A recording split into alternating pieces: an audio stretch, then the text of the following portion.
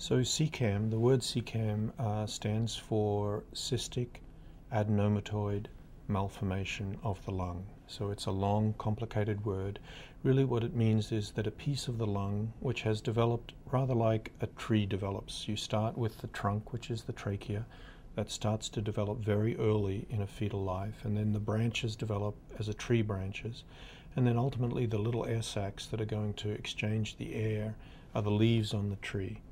So a CAM is where the trunk develops normally, most of the branches develop normally, but one or two branches start to proliferate at a greater rate than they should, so that you get an overgrowth in one area of the developing tree.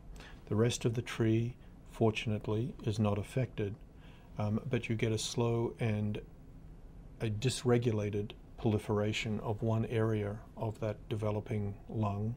Or to take the analogy of the tree, too many leaves are developing on one branch relative to the others.